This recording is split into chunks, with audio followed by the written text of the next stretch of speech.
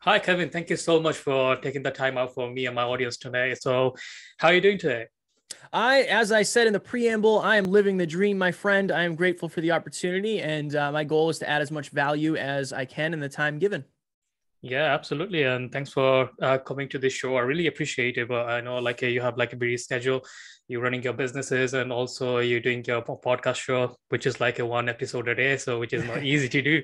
So, yeah, thanks for taking the time out. So, I'm Of super course. excited learning more about you and your journey as well. So, I can share with my audience. So, before I get into today's topic, which is we're going to discuss more about how to get out of your own comfort zone. So, yeah, so people would love to know who is Kevin is and how you get into business and why you started the podcast. Yes, so it is a fairly long, involved story, the whole process, but I was 25 years old by Mm, all outside standards. I was super successful. I had a high-paying job, a beautiful girlfriend, a sports car, a new apartment, the body of my dreams, but inside yeah, I was pretty miserable, honestly. And I got invited to be on somebody else's podcast similar to this. And right. after that, I said to my friend, imagine if you could do that for a living. And he said, Mm, you can, right? And the next day I ordered all the equipment from Amazon. I had a mixer, I had a microphone. I didn't know what I was doing, but I figured it out. And my goal was to have important, deep conversations with people who wanted to have them with me. And that has evolved into a multi six-figure business and a yeah. 13-person team and speeches and 842 episodes. So that has all evolved. But the podcast started because I was curious about other people. And that's something I try to bring to every episode of our show. And that is the majority of who I am as a person. I'm a podcaster. Yeah. I have a fiance, so I have a wonderful relationship. But my goal is to level up in life, love, health, and wealth, and have a holistic approach to Mhm. success and redefine what success is for me, and hopefully help other people realize what it is for them. Yeah, wonderful. And that's like amazing journey like you had, guys. Just over 5 years you guys doing your podcast, right? Yep. Yeah. Yeah, Yeah. yeah. And a lot of people like age of 25, like they don't know what to go, which path to go, and what the calling is, right? They don't know their gift is. Yeah. For you, finding your own gift and age of 25 is incredible. So what made you the shift to get into like a podcast and get into starting your own business, even though you mentioned like you was earning six figures that time and financially wise you was like a stable and you're living your dream, like you got dream car and everything, but what made you realize no, this is not something I want to do with my life, I need to make a difference to other people? How the calling came through? Yeah. So the job that afforded me a great lifestyle started to take away from the podcast. It's, Mm-hmm. as you know, it's very hard to podcast while Yeah. you're traveling. And my job, I was a foreman for a weatherization company. So just think construction. And Yeah. I was always on the road. So out of the 12 months, I was on the road for 10 months. Wow. And that thing that brought me so much money and brought me success also was taking away from my passion. So Mm. it actually got to the point where I started calling out of work. I showed up late. I left the job early. And it got to the point where I was sitting on the edge of a hotel bed and Yeah. I was debating suicide. I wanted to take my own life because I felt so stuck. I felt so trapped. I felt like there's no way I could ever leave this job. I felt like I couldn't leave a job that was paying me a Yeah. hundred and something dollars an hour. How am I gonna leave Leave that that. job? Yeah. And it was really in that moment where it was like, you know what? If I want to have the impact I want to have, I have to go all in on this. And then I left my job a couple Mm. months later, didn't make any money for the first 2 years of this Wow. journey, which was brutal, but Yeah. I was doing what I loved. And that's the message I try to send is, I know it probably sounds like a movie, but I was way happier being broke doing something I loved than Mm. being wealthy doing something I didn't. And that's an important lesson that I think a lot of people find out the hard way, like I did. Hopefully Yeah. I can shed some light on that and people can save some time and pain. I totally agree on that. Finding your passion is rather than doing something Mhm. for $1 million, and I can totally agree with it because I had like a similar situation. I had like a takeaway business with my brother. That was in back in 2014, 15 time. and I wasn't enjoying it at all. It doesn't matter like how much money we are making from it. And the business was really good first couple of years was really, really amazing. But after that, I start with me, like I wasn't enjoying the process. I wasn't enjoying that going to the work. I wasn't getting excited like compared to right now. Like I was looking forward to all day, like my podcast recording, my business, which we do like RC Digital Media Marketing Company. I'm pumped up. I wake up at 7 in the morning to get started with my day, and I love being like what I do. So yeah, I totally agree with that. It's not about the money; it's about who you are. And my wife oftentimes asks like, when I'm gonna be retired and everything, like what age I prefer. I was like, the day I'm gonna take my last breath, then I'll be retired from my work and job, because I don't consider it as a job anymore, or like I'm working for someone or something. It's just my passion, and my life is along with that. Without that, like I had like a 2 weeks off because of the holiday season right now. And after like a 4 or 5 days, I was just overwhelmed. My wife just asked like, "What's wrong with you?" I was like, "Nothing. I don't know what to do," because I never had it like over a year now. I never had a break. So, and I don't know what to do. Like there is no podcast recording. There is no talking to new people. And I'm enjoying the time and moment with my little boy and everything. But same time, like something is missing from me. So after like a 1 week, I was like working like 2, 3 hours. I was supposed to take 2 weeks off. I only took like 4 or 5 days. Then I'm back on the work. So it's just one of the thing, and I totally agree with that. So you went for like an uncertain path, and without like making enough money for first 2 years. How did you get into like an uncertain path, and what gives you the courage to go and pursue your goal? So I always want to give credit. My business partner is, he has an MBA. He went to school for marketing. He's a very, very smart human being. So I'm very grateful to have somebody in my corner who, for a lot of the time, instilled belief in me. I never planned on being a speaker. And at this point, we've been paid thousands of dollars to speak. I never knew that was going to happen. Right. So I have had somebody in my corner who has been there to support me every step of the way. What I will say is this. I believe that we all have some sort of superpower, whatever it is. It depends on the person. But my superpower is showing up, regardless of how I feel, regardless of how scared I am. I just show up. And that's what you and I were talking about when we first chatted about getting outside of your comfort zone. The reason I have gotten to where I am is because even when I was uncertain, I kept searching and going deeper into uncertainty. And there's a good way to think about it. So if you think of a bullseye, in the center of the bullseye is your comfort zone. The next ring out is your learning zone. And then the third and final ring out is your anxiety zone. You want to be living somewhere in between comfort and anxiety. You want to be in learning. Yeah. And I think for me, most of my life, I went from comfort to anxiety to comfort to anxiety. And for the last 5 years, I have been in learning for sure, right on the outside of anxiety. And I think that's why I've had so much growth in the last 5 years, but it's also been the hardest thing I've ever done in my entire life. So I think that's an important distinction. Yeah. And you had the consistency, like showing up every single day. So that's not like a normal things to do. Like when you change your career or like start something, like you don't see any kind of growth there, and being consistent onto it, like without seeing any kind of results, it's not easy things to do. Like I couldn't stay consistent when I started my career. It was like, I'm not getting any results in the first year. And when I started my online marketing, so one day I'm doing like 100% of my effort, someday like 20% of my effort. So yeah, like you mentioned, like that's like something unique power you have, which is like being consistent without seeing the results and keep moving forward with it. And also you mentioned, which is like you already built up with your 6-figure salary job when you had the job, the kind of expenses you already had.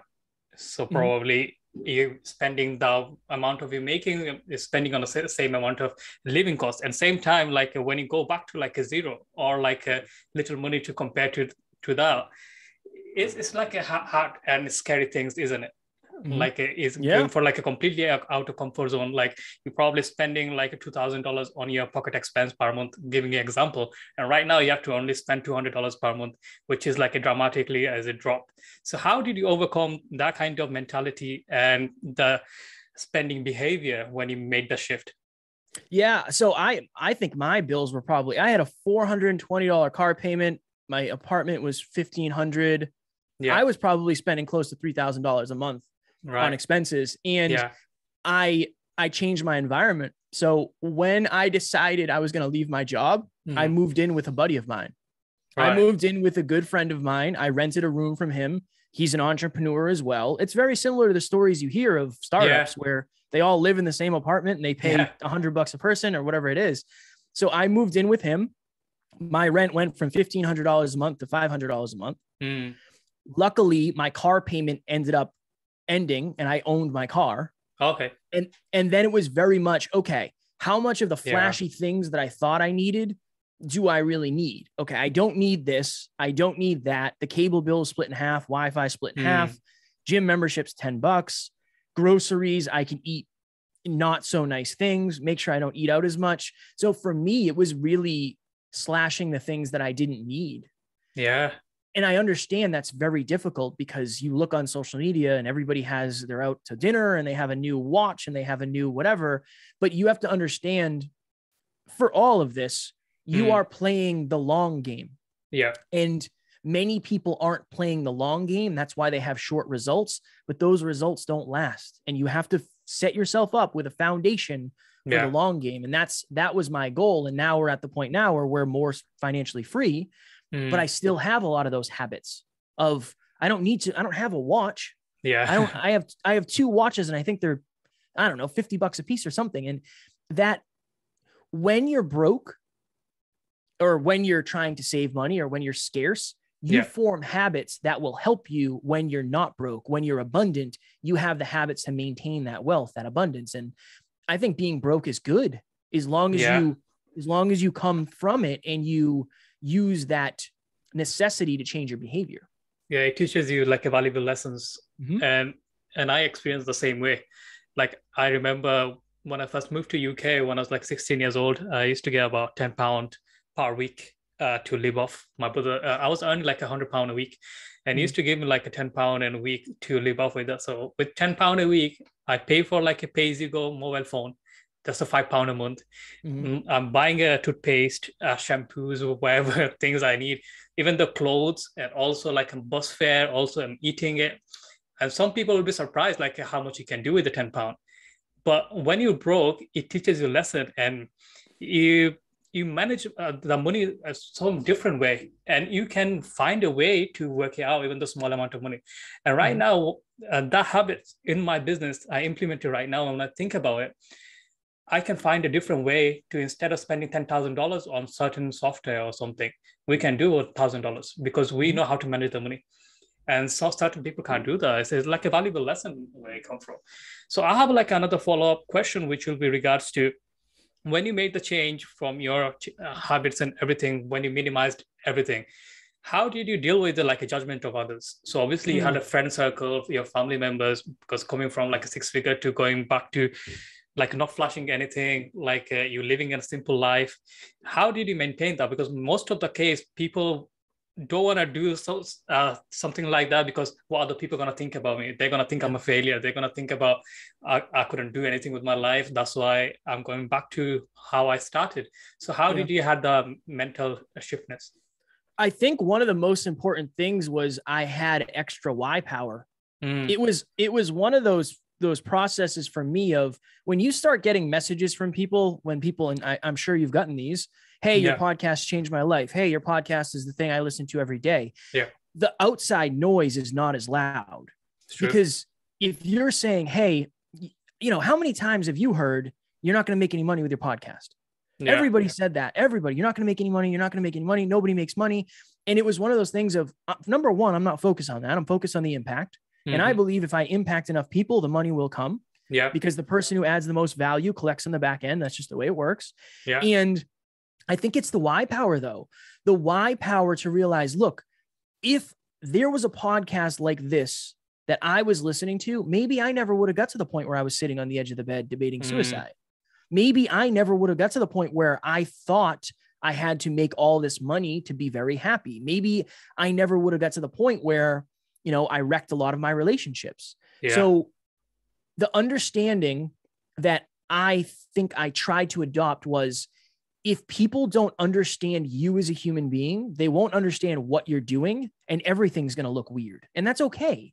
That's okay. And then the part two of this, I have empathy for the fact that a lot of people see what I'm doing and they see that I have my own schedule and I'm my own boss, and they might be frustrated or they might be jealous or envious because I know I was. I know I would have been back in the day. So I think it's that part too of having empathy of, maybe they don't lack the belief that you can accomplish it. Maybe they're frustrated that they're not doing what they want to do, and you're a flashlight to that dark spot. And I know it can be heavy and it can be hardcore, but I do believe it is that way for a lot of people. And I was there. I know I felt that before. Yeah, absolutely agree on that. And most of the times, like there is the jealousy is everywhere, and most of like inner circle. So the people we most hang around with, the people we share everything with, and they get the most jealous things we come across with. Like I've been through that as well. And obviously you mentioned that on your own experiences, because they think like you are better than them, and they do compete with you. Then they come from like a certain things. So they always looking for something to point out to you. If you make any kind of like, you just realize like why I need $100,000 worth of car when my $20,000 car is serve the same purpose of I'm doing. Probably when you're 20s, early 20s, you probably didn't realize like everyone buying a Ferrari, everyone buying a Lamborghini, I have to do that. But when you're actually driving, you realize this is not a comfortable car, what I wanted. I'm happy with a like SUV, and that's like only $60,000. Yeah. But when people are gonna see like from Ferrari to you going back to SUV like a Range Rover or Land Rover or something, and they're gonna think, oh, look at him, like he tried to show off and everything. Now he's gone back to like where he started, and gone back to like a backwards instead of going forward. But in this case, it's not actually true. You going doing it for like yourself. Now you're getting more mature enough, and you realize what's the point of me having a Ferrari where I'm not enjoying it myself. Yeah. And that car is not comfortable for me for day-to-day drive. So I rather do the SUV because I'm a family man, I have a kid, I have a girlfriend, we love to go long trip. So it's about you, like how you feel comfortable with. Can I add one thing to that? Yeah. So first of all, I love cars, and my dream car is a Mercedes AMG GTR. So I have nothing against fancy, fast cars. Yeah. I do intend on having them, but this is the thing that I think people forget. A lot of the relationships we have are based on who we used to be and who we currently are, not who we aspire to be. Yeah. So if you're watching this, if you're listening to this, ask yourself this question: are the people in my life the best from my past or the best for my future? That is something that I've always been pretty good at, is separating myself from people who are not helping. You have to understand that I don't believe people are afraid to lose love. I believe people are afraid to lose people, regardless of the space that they hold in their life. So ask yourself, am I willing to trade my success, my fulfillment, my aspirations, and my dream life for the relationships that are holding me back? If the answer is no, it's time to reallocate time. You will regret not ending relationships that are holding you back from the best version of yourself. You will, because I have. I think everybody has. Yeah, absolutely. I totally agree with that. So when did you have like your suicidal thoughts you coming through, and you didn't feel like move ahead with your life and try to give up with your life? What made you come out of the kind of situation? Obviously, you mentioned you started podcast and everything, but is there any kind of like support you needed to take from like a coaches or consultant, or like your partner, or like your family members? Yeah. So the person I messaged was my business partner. I messaged Alan, and he basically said, Kev, so much has changed in your life over the past few years, but your environments haven't. You're still doing the same thing. You haven't changed what you want to change yet. I think it's time for a change. And that kind of woke me up. And at that point, I had already been going to therapy. I had been going to therapy on and off for probably a year. So I always advise, look, there's professionals that it's their job and their expertise to help you when you're struggling. And I don't think it makes you weak. I think it makes you stronger in admitting the problems that you're dealing with. So it was my reference group, I have a very small circle of people in my life who I trust and I really, really admire. And then it was professionals. That's where I leaned into. Yeah, thank you for sharing that. Like Of a lot of course. people doesn't want to like admit that, and they, especially with the men, they don't share their feelings, right? Mm. We don't often cry like how women cries, and they share the feelings with their friends or family members, or even to go for a therapist. Like most of the life coaches and consultants, their client base is like a woman compared to guys. And I often see that, and there is more suicidal from men compared to women.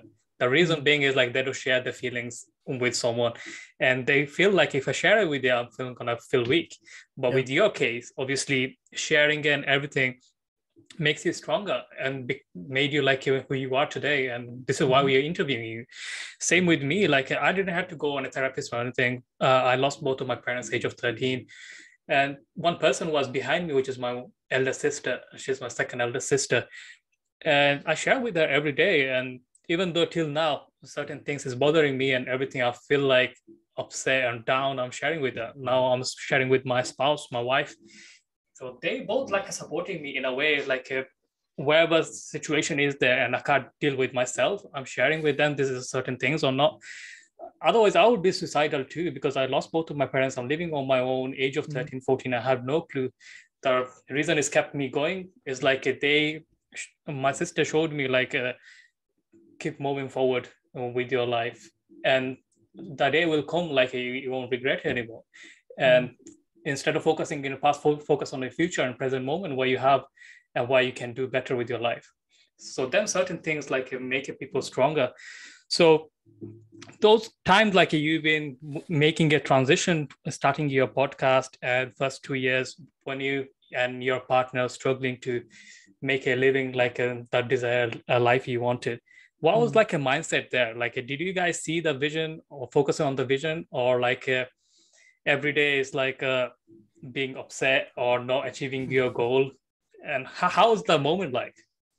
I was struggling really bad because I didn't have the belief that Mm, I knew you could make money with a podcast, but I didn't have the belief in the understanding in the business sense, in the marketing sense, and I didn't understand sales and I didn't understand margins. I didn't understand anything about business because I had never studied it. yeah. So it was very much our main focus from the very beginning of this is how do we build our character first Mm, and then use that character to build a community and then worry about the system. And then we have like systems. We have all the systems, we have the spreadsheets, we have all that yeah. stuff now.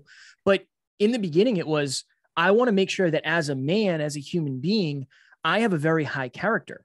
And Mm, I really poured into myself, for the last year, probably 2 years at this point.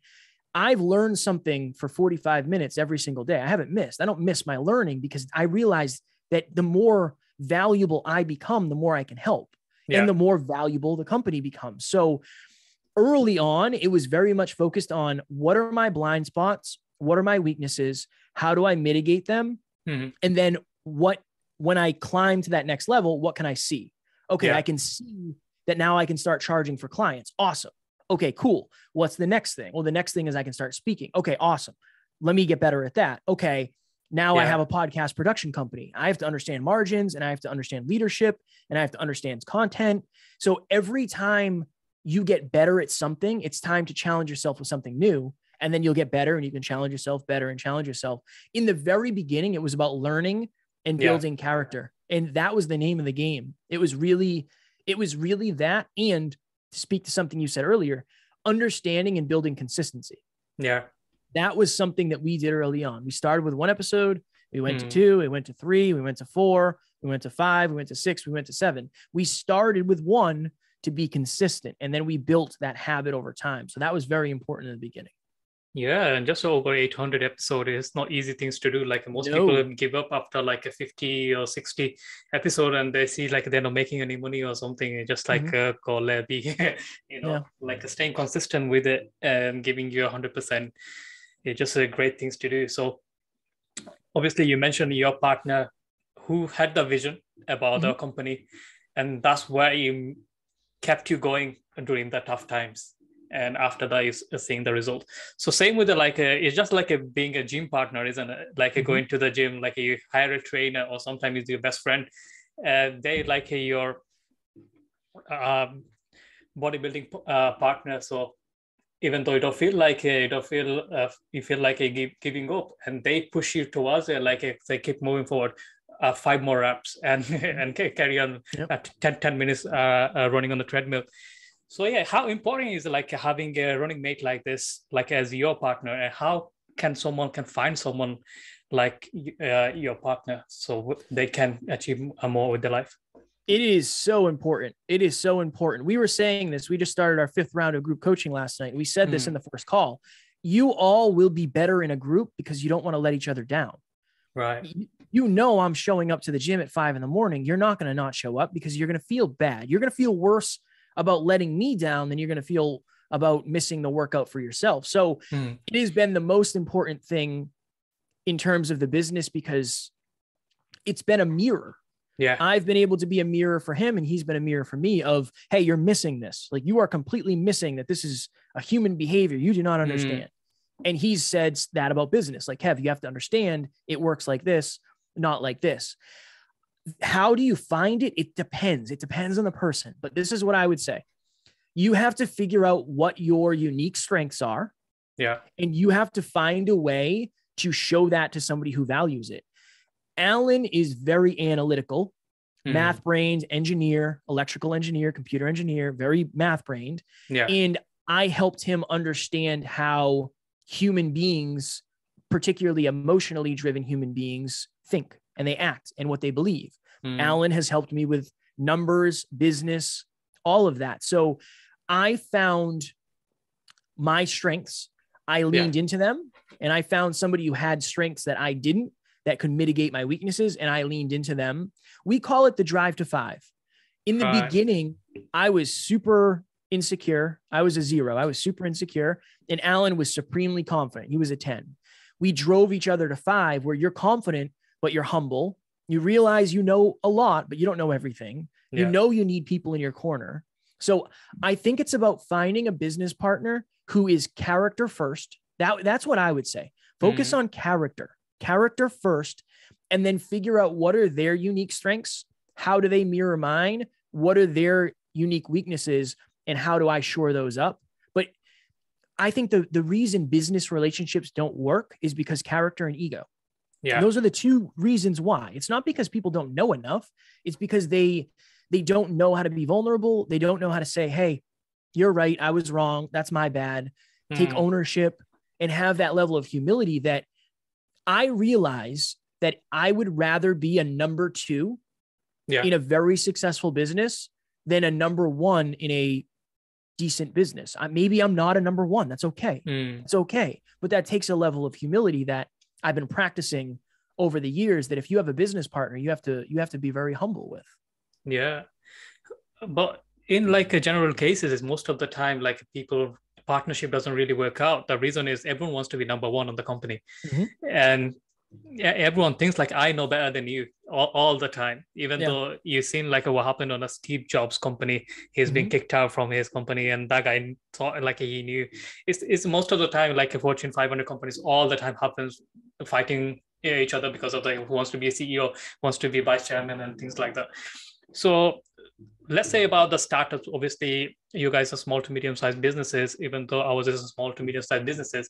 So those who are starting a startup with their partner, how they can be like a number 1 or number 2, how to define that and have like a balance at the same time, and not have like a bad relationship out of it and making the company bankrupt. Yeah, I believe you have to understand that you have to have the same core beliefs, the same core goals, and the same core values. The same beliefs are, we're going to be authentic and transparent. It's not our goal to sell anything. It's our goal to add value that people want to buy. If you think of that way, like that company thought is going to say like, we're never going to short sell somebody. We're never going to back end sell somebody. We're never going to pressure sell somebody. And if that ever happens, we're going to have a conversation because we're out of alignment. I believe that's what it is. It's what is aligned for you, what is aligned for me. And when things start to go out of alignment, when my ego starts to flare, when I get insecure, how do we have an open and honest conversation? One of the things that has made us successful is the fact that we're both humble enough to admit that we're wrong, but we're also supportive enough to let somebody else be wrong. Yeah. Sometimes I'm wrong. I just am sometimes. I just am. And sometimes Alan's wrong. And that's okay. That's okay. We take that information. Yeah. And then we realize, okay, you're better at that arena. We're going to leave you here. For instance, 840 episodes. I have named every single one of our episodes. Alan has never named an episode ever. I've named all of them. Alan built all of the spreadsheets. He built all of the prospecting sheets. He built all of that. He built the entire dashboard. I didn't have anything to do with that. Yeah. So I'm better when it comes to money in terms of making it because it's a priority for me. Alan is so long-term. He doesn't care about now. He doesn't care about being broke. It doesn't bother him at all. So that's my strength. That's a potential weakness for the business. How do we shore that up? But it goes back to not having ego. Alan is smarter than I am. It's okay. He is. Yeah. He went to WPI. He went to one of the best schools in the world. I respect you for that, for saying that, honestly. That. Yeah, I appreciate that. Most people will be like, I'm the number one. I know, but and that's how I started. I started that way and I wanted to be the number one. And it's doing myself, Alan, the team, and our community and the world a disservice if I try to convince myself that that's where I'm supposed to be. It's okay. It's okay to be a number two in a really good thing. It really is. And you have to understand that going in. I think if you eliminate ego, a lot of things get solved. They just do. End of the day, it's about the happiness, isn't it? Yeah. The happiness about like every day you're going to see your partner. Every day you're going to see your team member. Every day you're going to do the same thing. Why make the conflict where everyone's going to be unhappy, even though including yourself? So having a compromisation and also like building a culture inside your team where is everyone happy, they're enjoying yourself. You probably earn less money or something. The end of the day is like you're happy, the most important thing, and you're doing what you actually love doing. So we need to focus on that rather than like being number one or like what he said or she said and everything making it chaos. And that's not a right culture to have in a company. Yeah. And one of our things is fail forward. Yeah. Like when we do our live events, we have a competition to see who can get rejected the most. If you're trying to sell tickets and you sell 50 tickets, awesome. I love that. If you try to sell tickets and you get rejected 150 times, we have a prize for that because I don't want it to be a negative when something goes wrong. Is it a negative when something goes wrong? Yes. If you don't learn from it. And yes, if the same mistake happens over and over and over and you don't improve. But if we can get rid of this idea that a mistake is a failure, that's not true. A mistake gives you opportunities to learn from feedback that you didn't have before. So that's part of our culture too, is fail forward, get out there and make the mistake. I'd rather you take the shot and miss than hold on to the ball. It's okay. I make mistakes all the time. I've misspoken, I'm sure several times. I said like or that I didn't want to say, but I'll review this and I'll get better. And then I'll try not to do it next time. And I just think that's a wonderful lesson for life, leadership, culture, business, everything, relationships. Yeah. And so let's get to getting out of comfort zone again. That'll be like for our audience. So how, is there any path or steps need to be followed getting out of the comfort zone? Probably like someone, giving for example, they're 35 years old, they have like 2 children, and he's a married guy and wants to quit his job, 6-figure salary, and get into whatever startup or business he wants to create. But financially, it'll be like really difficult because it's no case of like how you was, like you're not 25 years old and you were single that time, like you didn't have any kind of expense, like you need to take care of someone or something. But when the case of like someone 35 years old have like a family of 4, they need to take care of a lot of education, healthcare, and everything else, how they can take the leap in towards their goal or like their vision. Yeah, I think it's different at that stage of your life. I believe getting outside of your comfort zone looks like working more. And what I mean by that is when I was 25, I left my job, or I was 26, I think, when I actually left, or 27. But I left my job and went and did this full time. Awesome. Right. When you're 35 and you have a house and a mortgage and 2 car payments and children, it means you go do your 8 hours or your 9 hours at your job. Yeah. And then when you get home and you seek comfort in the couch, in whatever it is, right? I like Netflix every once in a while, so that's all good. That's when you have to get outside of the comfort zone and say, you know what? I have to research this thing I'm doing. So maybe you want to get into real estate. All right, cool. I'm sick of working at the office job. I want to start my own real estate thing. Awesome. After you do the thing that pays your bills, you do the thing that you want to pay your bills. And it's going to be difficult. You're going to be tired. You're going to be overwhelmed. You're going to be outside of your comfort zone, but you have to take the small steps. I think that we make it seem like it's this giant mountain when it's not. It's one step at a time. It's one step at a time. So if you're later in life, I believe that you have to multitask. You have to multi-career. I don't think for most people it's feasible to leave and go all in, and that's okay. That's reckless. What I did was reckless. So don't do that, please, because I've dealt with a lot of pain because of that, and it's been very difficult. I think that you first have to determine where your comfort zone is. And I don't think most people realize that we're kind of going through life and we fit into our comfort zones. The things that you say no to are probably things that scare you. Sometimes that's good, but sometimes that's an opportunity for growth. If you're later in life, do your thing that pays the bills, and then double down and learn and master and practice and research the thing that you want to pay your bills. And then you start small.